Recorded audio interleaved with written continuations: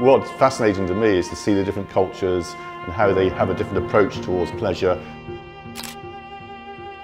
But generally speaking, people are very happy to share their pleasure with you.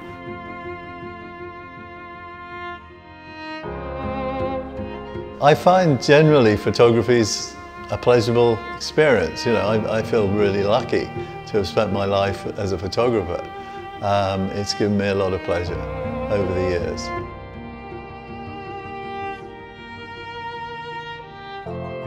For me, the only real reason for being a photojournalist is to be able to tell people on one side of the world what's happening on the other side of the world.